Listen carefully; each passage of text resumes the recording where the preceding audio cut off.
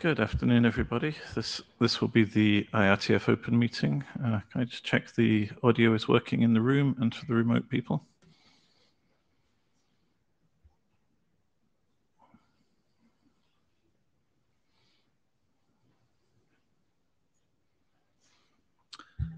All right, so in that case, we should get started.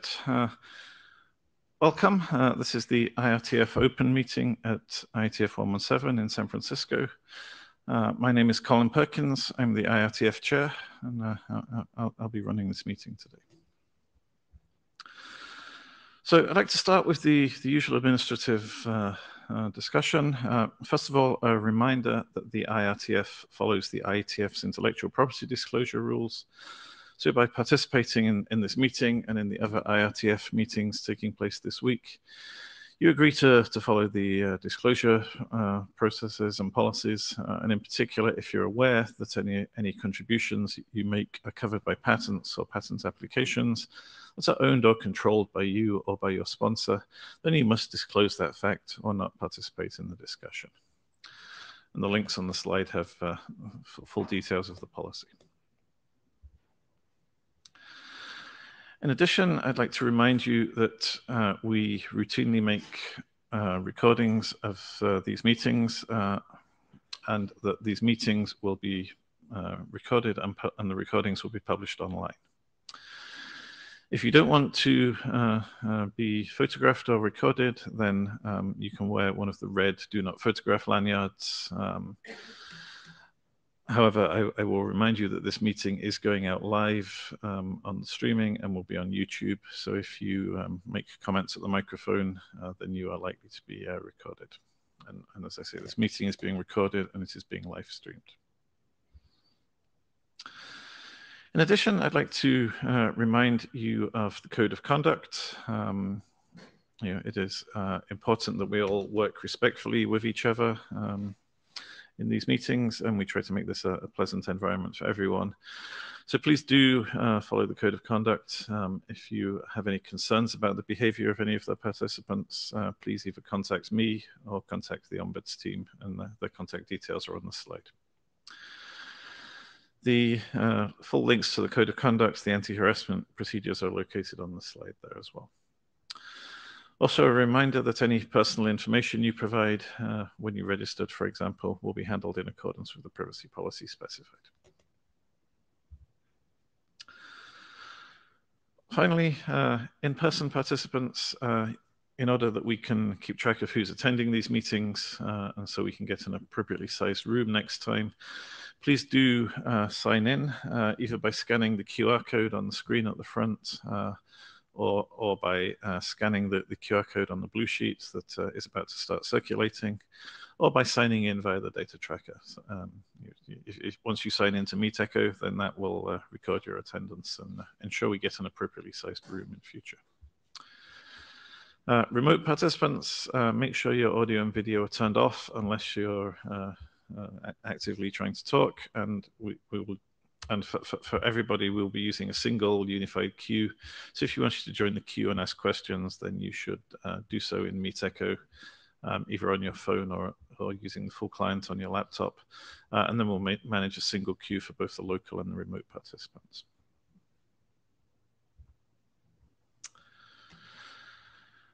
Okay, so this is the IRTF Open meeting. So what is the IRTF? Well, the IRTF is a parallel organization to the IETF, the Internet Engineering Task Force, that focuses on longer-term research issues and challenges. It's very much a research organization. The IRTF is not a standards development organization and cannot publish standards track RFCs. We can publish informational or experimental documents in the RFC series. We do that on occasion. We have I will mention a few of those that have been published by the IRTF recently in a later slide. But the primary output of the research groups is much more commonly understanding and research results that are disseminated by publishing papers rather than by publishing RFCs. So the usual output from the research groups is papers rather than RFCs, which is the typical output from the IETF. The IRTF is organized as a number of research groups. There are, I think, 16 research groups currently active. Those highlighted in dark blue on the slide are still to meet. We have the Network Management Research Group in a couple of hours' time, and then tomorrow morning we have the Measurement and Analysis of Protocols Group and the Privacy Enhancements and Assessments Research Group. Those highlighted in lighter blue met earlier this week. I'm afraid you've missed them, but you can catch up with the meetings on the YouTube recordings. And those in gray are not meeting this time.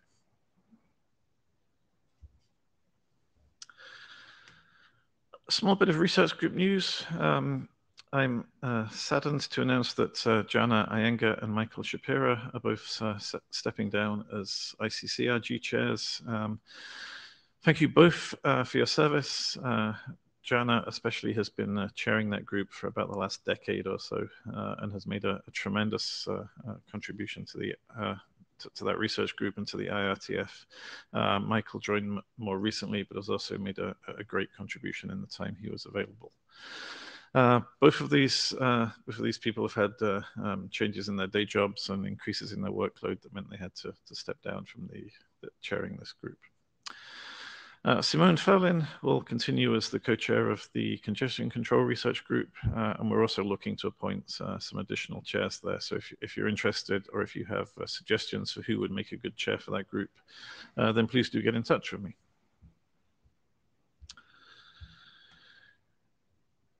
In addition, I am I guess pleased because it has completed its work, but saddened because we are losing a research group to announce that the coding for network communications, the network coding research group, will be closing after this meeting because it's finished its work. Thank you very much to the two chairs of that group recently, Vincent Roca and Marie-José Montpetit, to all the current and the past participants in the group. It's been a very successful group. It's produced a number of documents which have been published as RFCs, including a couple that have just finished the publication process and been published in the last few weeks.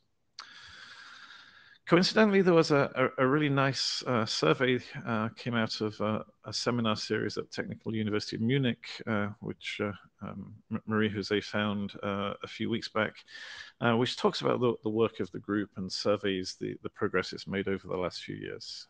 And I would, if you're interested in the topic of network coding, I'd encourage you to look at the results of the group, look at the survey, which discusses what the group did. They were a very successful group. As I say, a number of good documents, a lot of good understanding came out of them. So thank you to Vincent and Marie-José and to all the rest of the participants there. Finally, I'd just like to mention that the Decentralized Internet Infrastructure Research Group has just completed a rechartering, which was approved by the Internet Architecture Board earlier this week. The details of the charter are on the data tracker. The key change is that the group has changed its name from Decentralized Internet Infrastructure to be the Decentralization of the Internet Research Group. This reflects a shift in the emphasis of the group's work over the last few years. Originally, when it was chartered, this group very much focused on decentralized technologies and protocols, peer-to-peer systems, blockchain-based systems, distributed ledger systems, and so on, with a minor focus on the various economic aspects and economic drivers and roadblocks. Over the years, the focus of the group has gradually shifted away from the protocols and technologies and more towards the economic aspects of centralization and decentralization and understanding the drivers for the changes in the internet and the way the internet and its protocols have developed. And this change in the charter and this recharter just reflects that shift towards the non-protocol aspects of centralization, I guess. So I'm looking forward to the work from that group. They had a really nice meeting earlier this week. We had a talk from Cory Doctorow, which was really nice about some of the drivers for centralization and some nice economics talks as well. So I would encourage you to look at the recording of that session and to participate in the group going forward.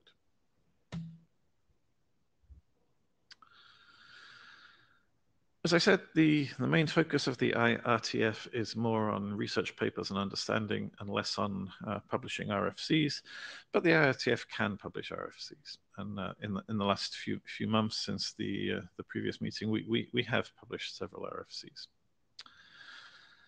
Two of these, the Tetris on the fly network coding protocol and the BATS coding scheme for multi-hop transport are the last two outcomes of the network coding research group and are both network coding protocols. And the Privacy Enhancements and Assessments group also published a couple of RFCs on the history and use of transient numeric identifiers and some of the privacy challenges in generating and using protocol identifiers. So please do have a look at those. A couple of, some nice RFCs coming out of the IRTF there.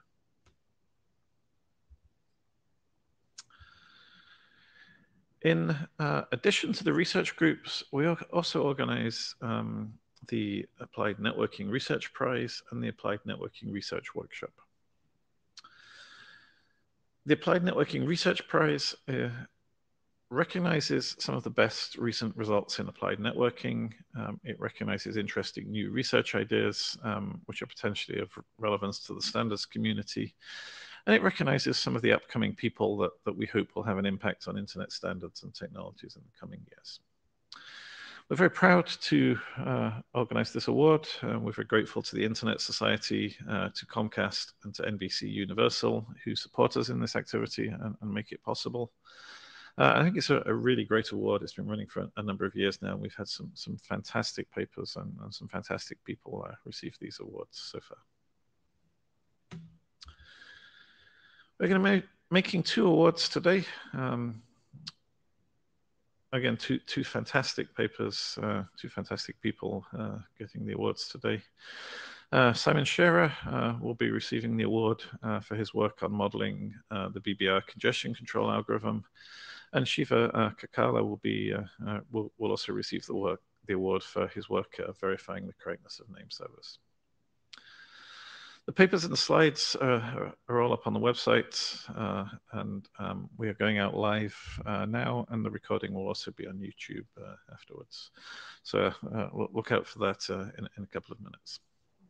And as I say, it's a fantastic talks coming up. We also organized the Applied Networking Research Workshop.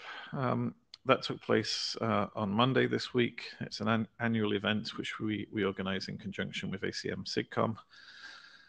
The ANRW is an academic workshop. The papers, the proceedings are published in the ACM Digital Library, and it's a peer-reviewed workshop.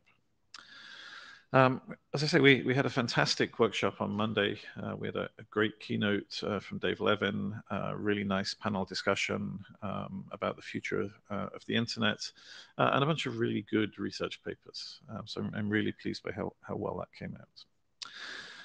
Thank you very much to the organizers there, Francis Yan from Microsoft Research and Maria Apostolaki from Princeton for all their effort putting that together. Thank you to the reviewers, to the authors, to the speakers.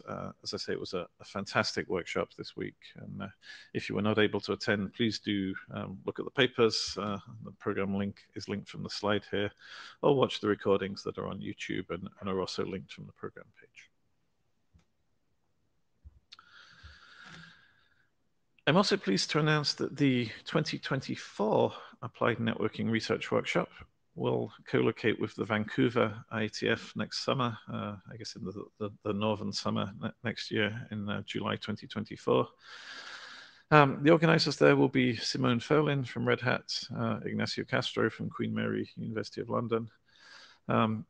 No details on the website yet, but the link on the website will become live in a few weeks.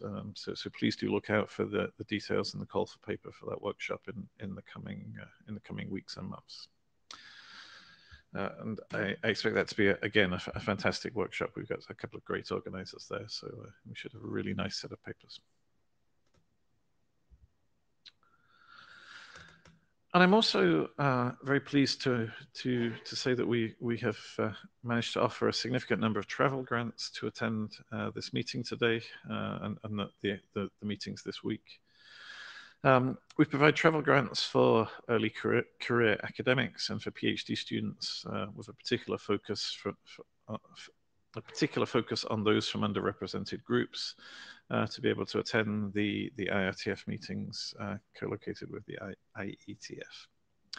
I think we're able to award 12 travel grants this time, so we've had a fantastic set of people, and I am very grateful to Akamai, to Comcast, and to Netflix for the sponsorship that makes this possible. Look out again for details of the travel grants for the coming IETF and IRTF meetings in Prague later this year. The details will become available on the link on the slide again in a few weeks' time. Thank you to the sponsors, and please contact me or contact Stephanie from the Secretariat if you are interested in helping expand these programs.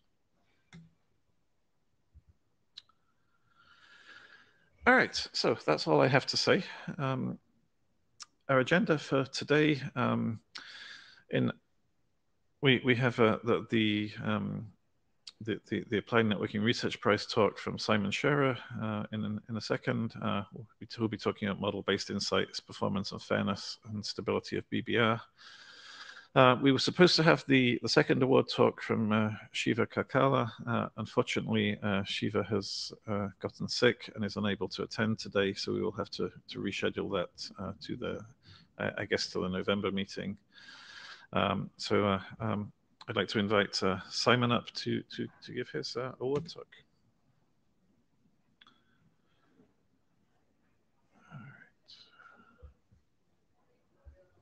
Let me get the slides and I will introduce you.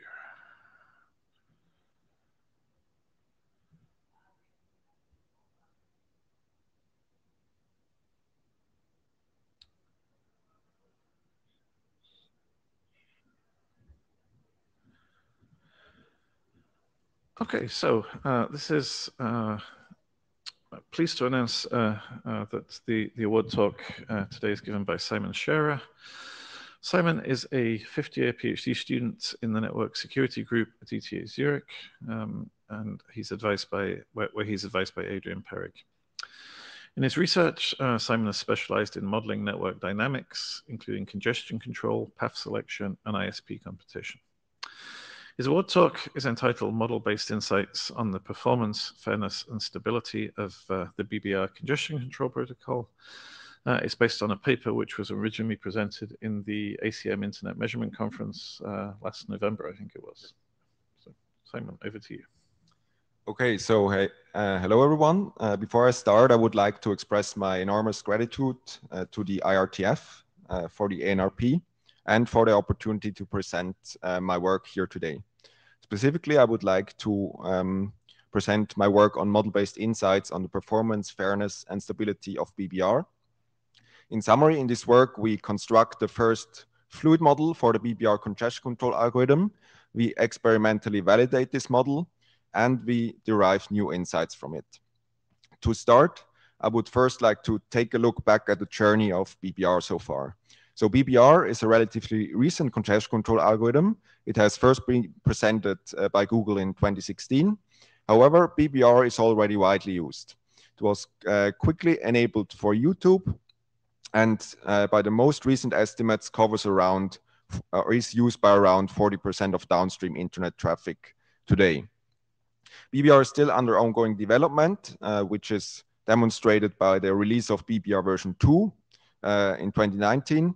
And I learned just this week that BBR version 3 is now very much on its way. This ongoing development of BBR has partially been driven by the research community, which has contributed to the understanding of BBR over the years in various ways.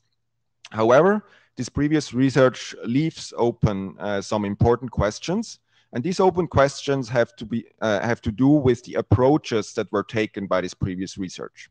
And these approaches come in two broad categories. The first approach in previous research are experimental evaluations, where the actual BBR implementation is tested in real physical network settings. Now, to gain general insights from these experimental evaluations, the BBR implementation has to be tested in a wide variety of network settings. And in this regard, the issue with experimental evaluation is there are scale-dependent costs. So if the BBR implementation is to be tested in large-scale networks or in high-speed networks, these networks actually have to be physically built, which may be out of reach for most researchers. That's where models come in. So in general, congestion control models try to mathematically describe the behavior of a congestion control algorithm and can thus predict the algorithm's performance in yet unseen network settings. However, so far, only steady-state models of BBR have been proposed, so models that describe the behavior of BBR in its static phase after convergence.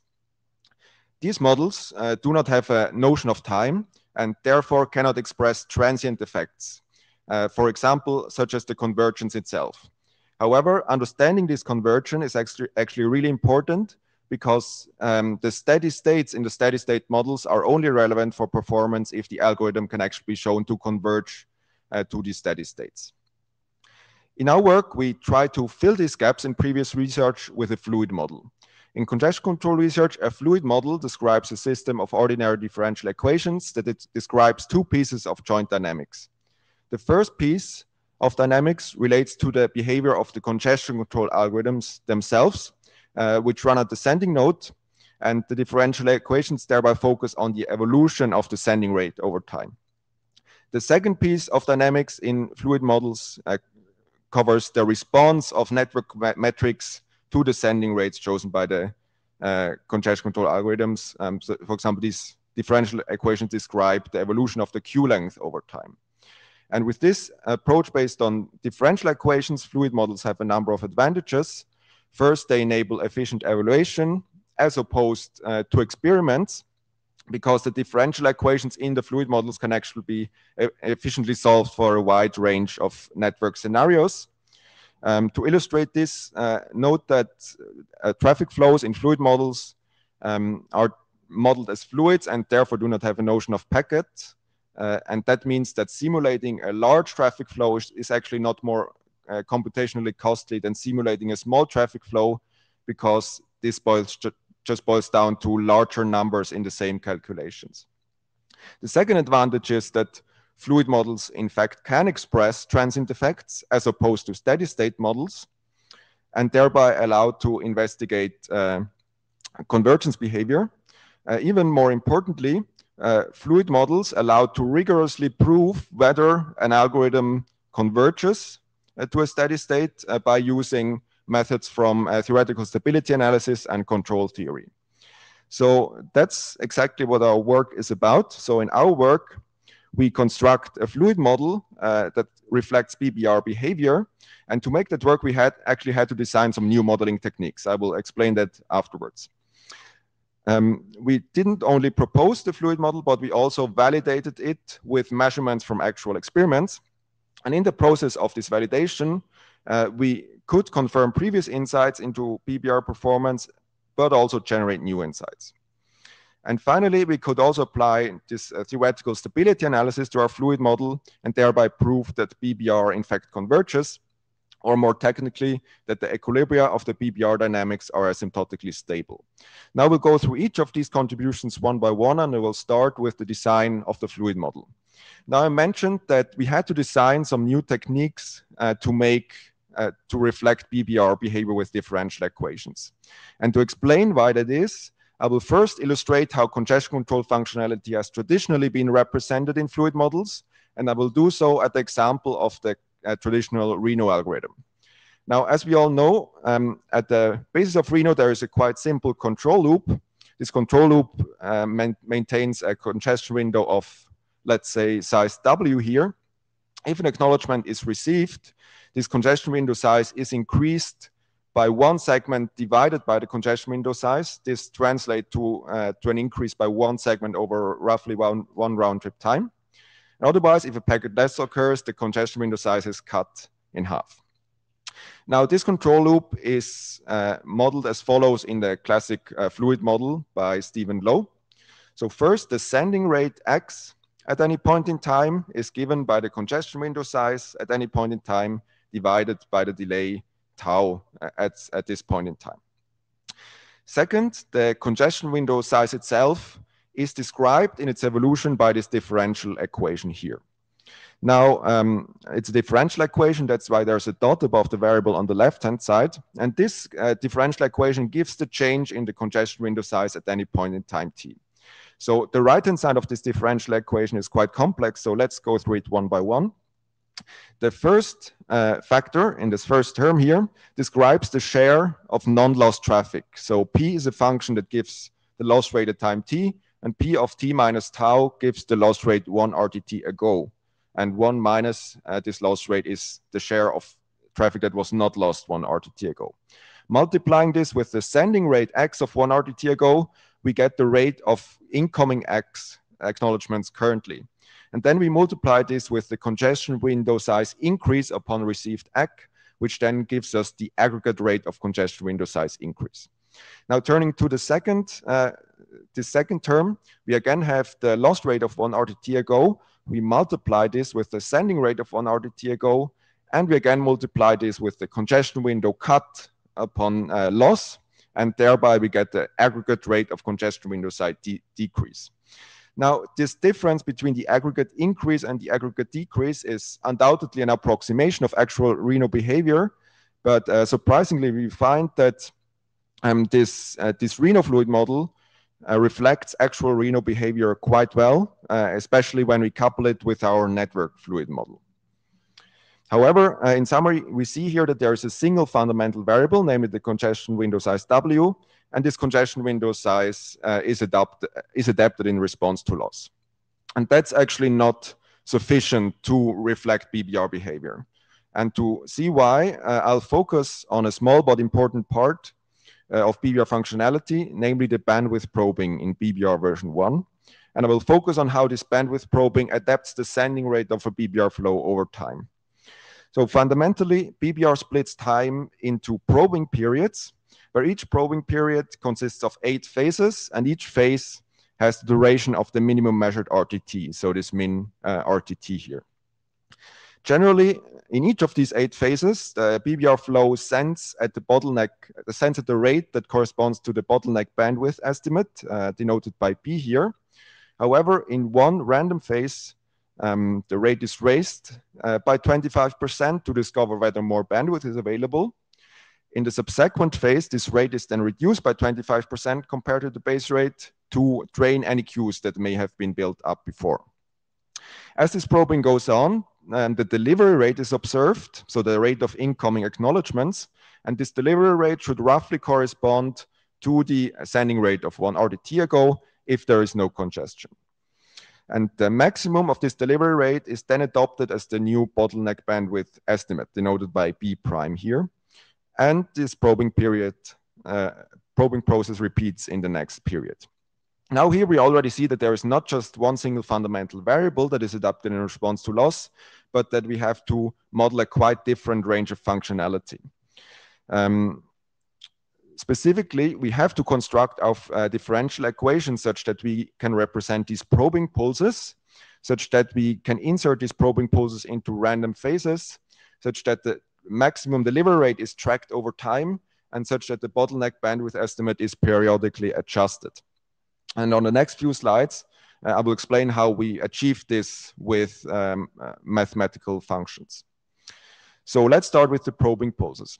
In order to represent these probing pulses with differential equations, we have to get a bit inventive with mathematical functions. For our purpose, we can use the well-known sigmoid function, which has this formula on the left side, and increases from 0 to 1 for an argument around 0. We use this sigmoid function to create a pulse function. Now for the pulses, remember that BBR splits time into phases, where each phase has the duration of the minimum measured round trip time, denoted by tau min here. Now let's say we want to insert a pulse into phase 1. So to do that, we take a sigmoid function that increases at the start of phase 1, we take another sigmoid function that decreases at the end of phase 1, and we multiply these sigmoid functions to get a pulse that covers phase 1. Now with such a pulse, we can augment the pacing rate of any BBR flow. To that end, we start with the bottleneck bandwidth estimate, denoted by XBTL here. And this forms the base. And then we add a 25% pulse to it in one phase, and subtract a 25% pulse from it in the next phase. And like this, we have represented these probing pulses with differential equations. Now remember that these probing pulses have to be inserted into random phases. For example, if we have the pacing rate of flow I here, this pacing rate has an upwards pulse in phase phi I, which is 1 here in this example, and a downwards pulse in phase phi I plus 1, which is 2 in this example. So this phi I has to be determined in the fluid model in a way that captures the randomness in BBR. Unfortunately, fluid models should be fully deterministic to enable theoretical analysis. So the best we can actually do is kind of to achieve the goal that was intended with the randomization, but to achieve it without actually doing the randomization. So achieve the same goal with deterministic means. And in this case here, the goal of the randomization was to desynchronize the probing behavior across BBR flows and such that not all flows look for more bandwidth at the same time. And in the deterministic fluid model, we can achieve this goal of desynchronization with a simple trick. So we just assign a natural number as a flow ID to the competing flows. And then we'll calculate this flow ID modulo 7 to get the phase phi I in which flow I has the upwards pulse. So if we were to simulate 10 flows, then flow 1 would have its upwards pulse in phase 1, flow 7 would have its upwards pulse in phase 0, and so on.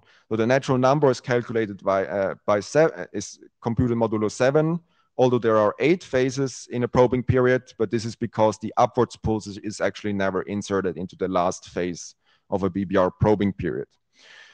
This trick of desynchronization actually achieves the desynchronization, as is evidenced here by the pacing rates of flow 1, flow 7, and flow 9.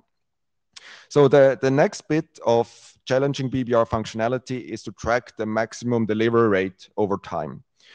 To achieve this, we again rely on the sigmoid function, increasing from 0 to 1 for an argument around 0. But this time we multiply this sigmoid function by a linear function to get this function gamma here. This function gamma yields 0 for an argument below 0 and yields the identity for an argument above 0. So this approximates what is commonly known as the rectified linear unit. And we can use this function gamma to construct a differential equation that reflects this evolution of the maximum delivery rate over time. So specifically, if we have an arbitrary evolution of the delivery rate here in blue, this gamma will cause the current maximum to be adjusted upwards to the delivery rate if the delivery rate is above the maximum, but will preserve the current maximum otherwise.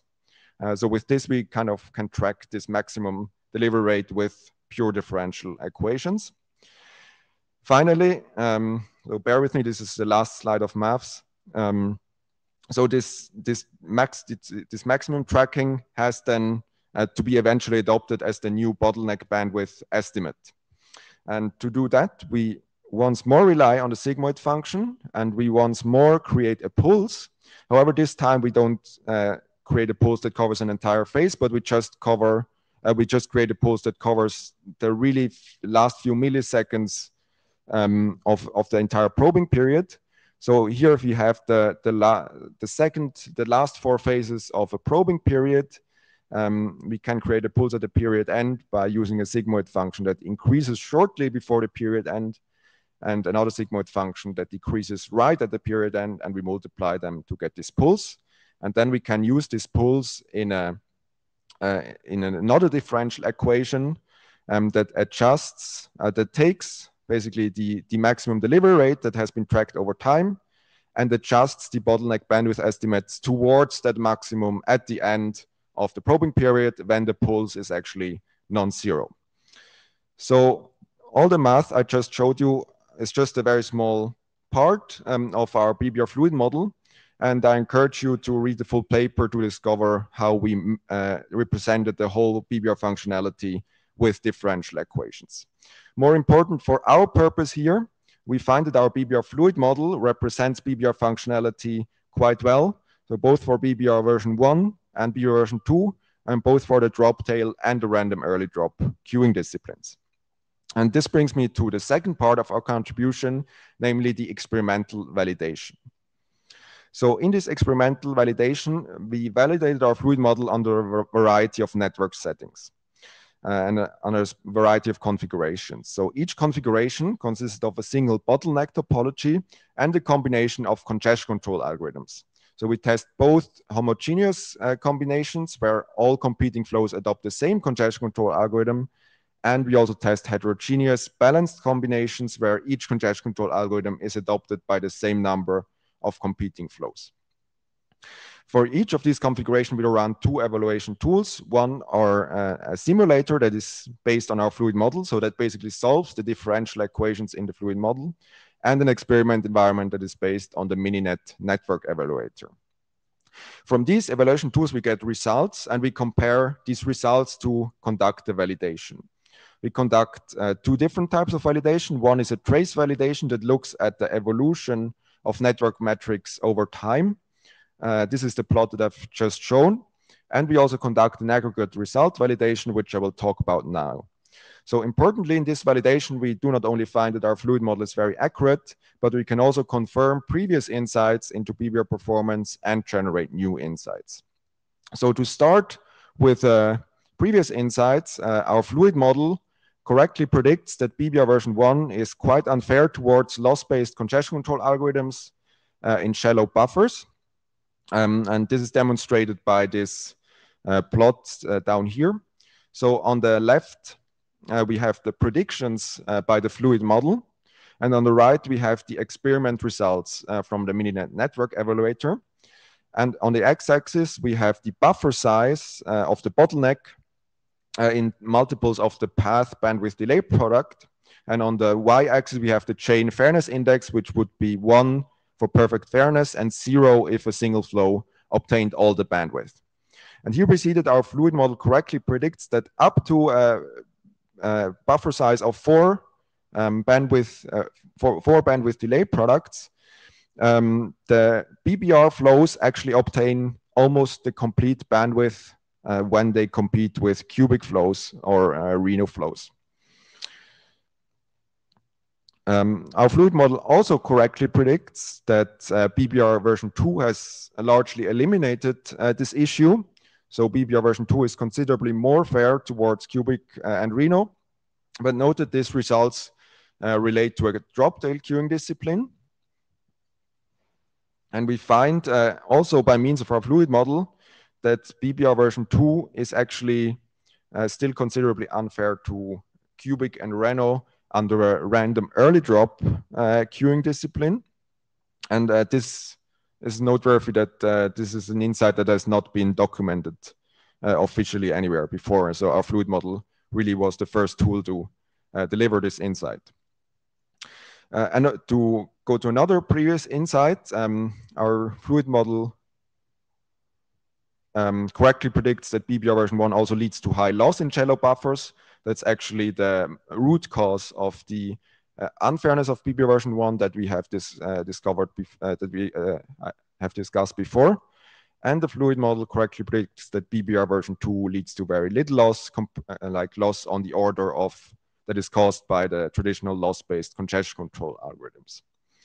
So for a new insight, our fluid models identifies this buffering behavior here of BBR version 2, which is previously undocumented. So here we see that if the buffer size grows, the buffer utilization by BBR version 2 first decreases, but then increases again. And this came as a surprise to us. So why did we observe this effect? To see why, let's consider the probing behavior, bandwidth probing behavior of BBR version 2 and how it adapts the data volume in flight over time.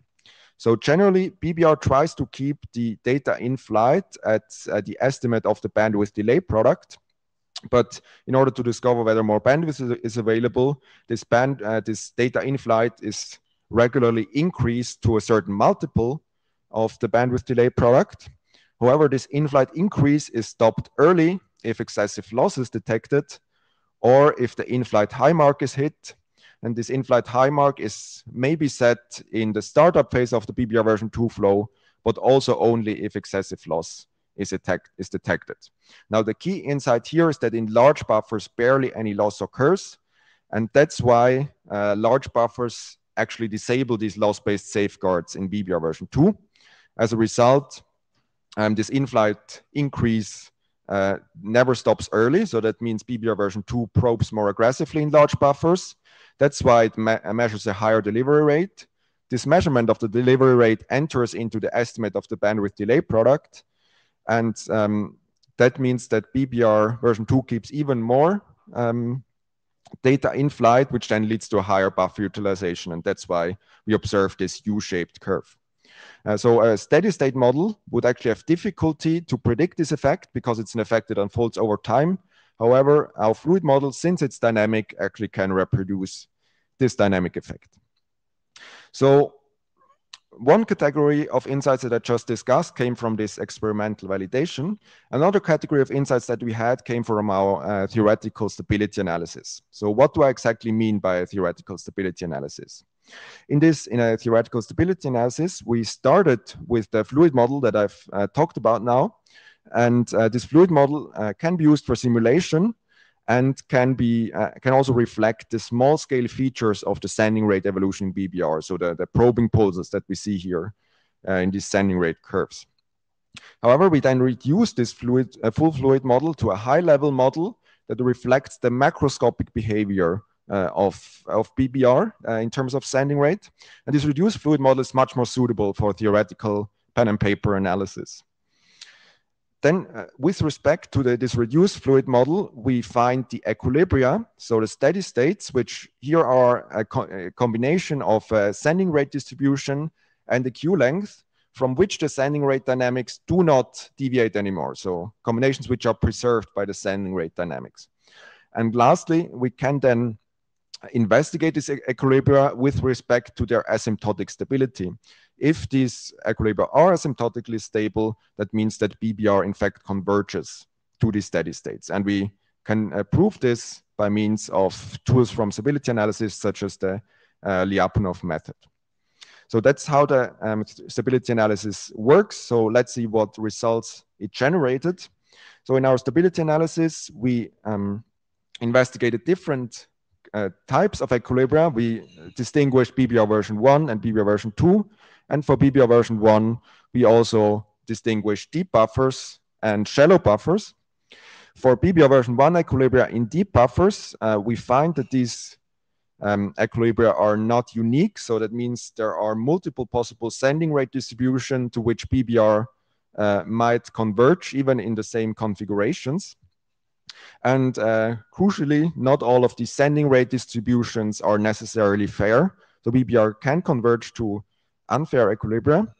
However, some of these sending rate distributions are actually fair, so fair equilibria is still possible. Also, positively, these BBR1 equilibria in deep buffers do not involve persistent packet loss, and they're asymptotically stable, so we actually have a mathematical guarantee that BBR converges eventually.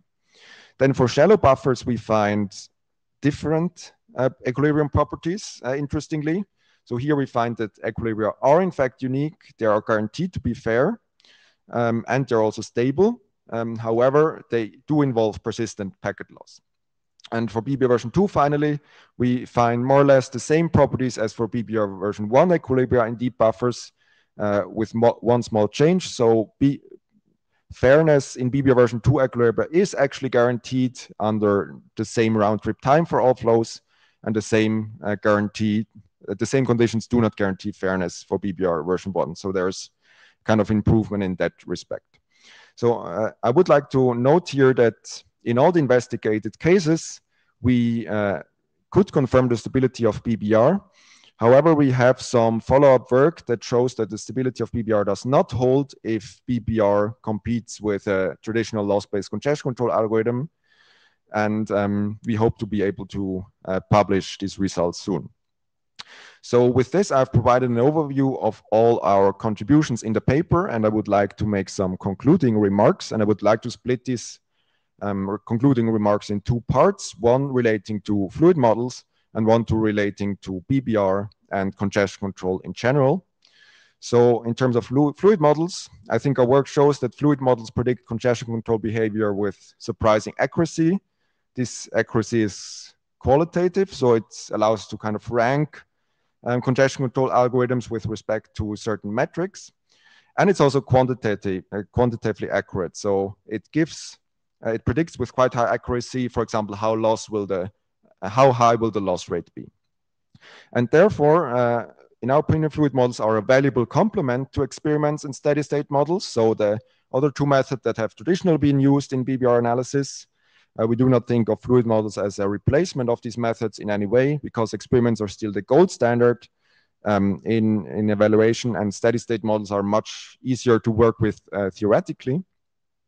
However, this combination of these three methods is actually quite a powerful tool set to analyze congestion control algorithms. And we also see a possibility for fluid models to support eventual standardization efforts. So if BBR were to be ever standardized, a fluid models analysis could help to recommend some parameters. Such parameter recommendation was, for example, done for earlier congestion control algorithms. Now, turning to BBR and congestion control, I think the overall verdict of our fluid model-driven BBR analysis is that BBR version 2 remains an incomplete improvement over BBR version 1. So BBR version 2 eliminates the worst fairness and loss issues of BBR version 1. However, it still leads to some buffer queuing behavior in other cases that might not be desirable. I think these tenacious performance issues just indicate that internet congestion control is just really hard to get right. And I would like to note this point, as exactly this difficulty has recently motivated some proposals to support congestion control algorithms with resource allocation mechanisms that run in the network. So there have been proposals for congestion shares at hotnets 3 years ago. But there's also the proposal for bandwidth reservation in Zion that my colleagues at ETH Zurich work on. However, I would expect that these proposals are at least somewhat controversial. And of course, these proposals also will have a long way to go to be practically usable in the internet. So at least in the short term, the efficiency, fairness, and stability of internet congestion control remains an important research objective, and hopefully our fluid model can help achieve this goal. So with that, I've arrived at the end of my talk. I'm happy to take questions, and I thank you all for your attention.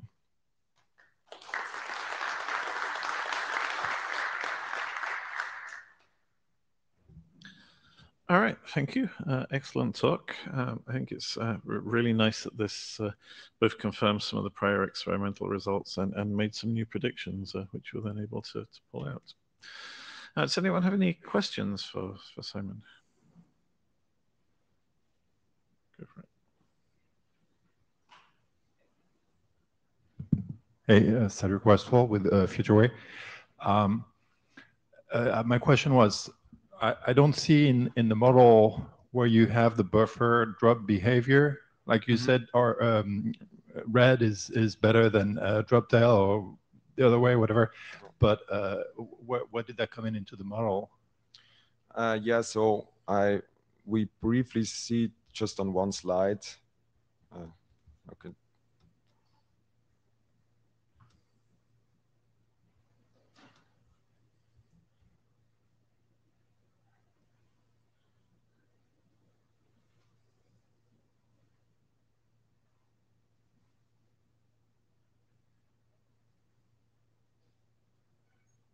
So yeah, here.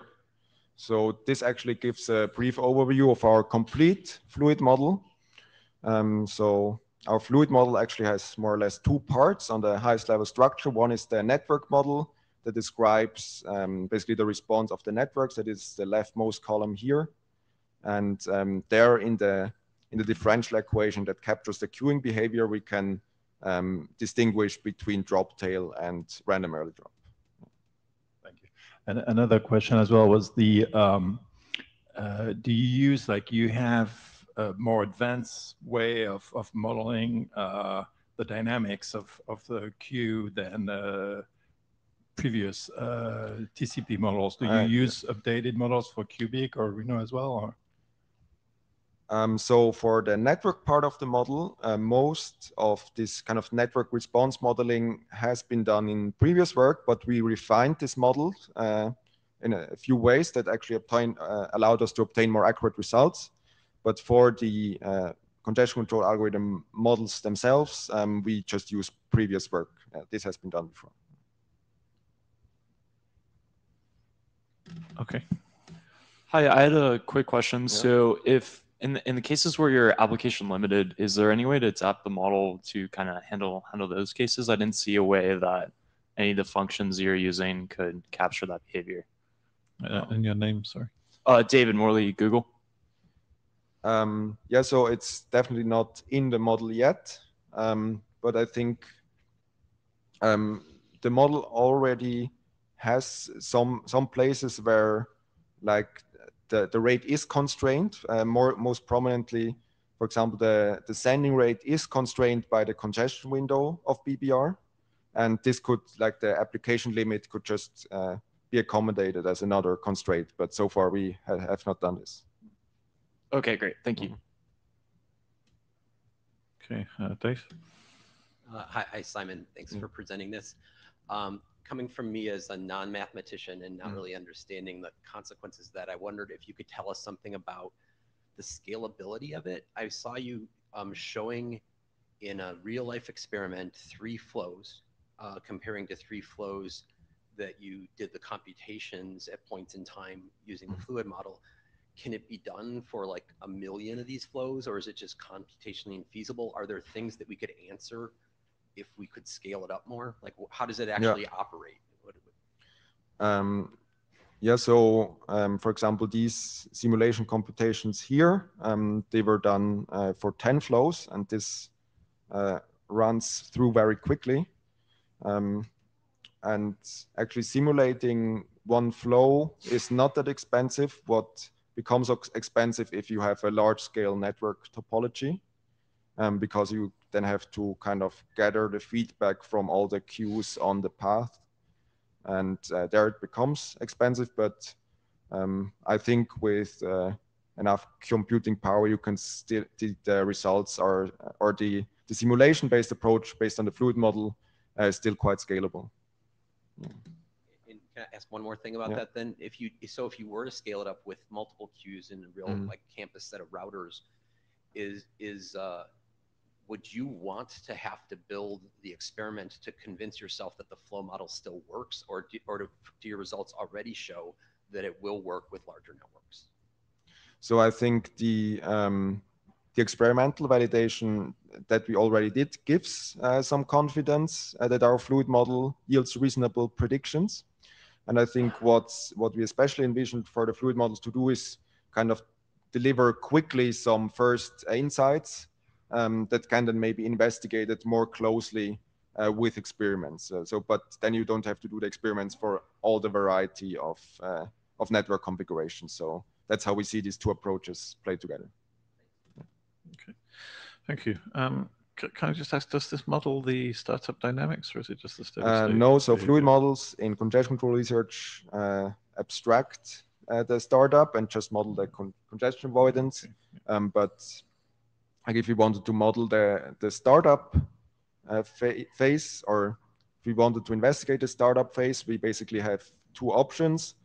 We could just generate another or construct another fluid model just for the startup phase and then at some point switch over in the simulation, or we could just evaluate the fluid model under a variety of initial conditions. So initial conditions for a differential equation, and then we could actually evaluate the BBR under a variety of startup behaviors. Okay, cool. All right, does anyone else have any other questions?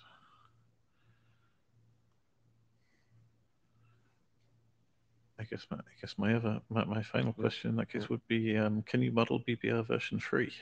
What changed? Yeah, so I was at the CCWG meeting on Tuesday, and I saw what was presented, and I think the changes that were presented are quite easy to accommodate in the fluid model. Yeah. Okay, good. All right. Are there any more questions for Simon?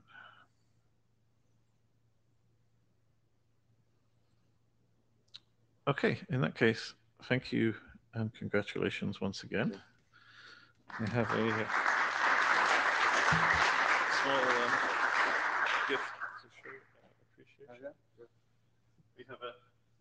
We have a small gift to show our appreciation. So congratulations. Yeah, thanks a lot.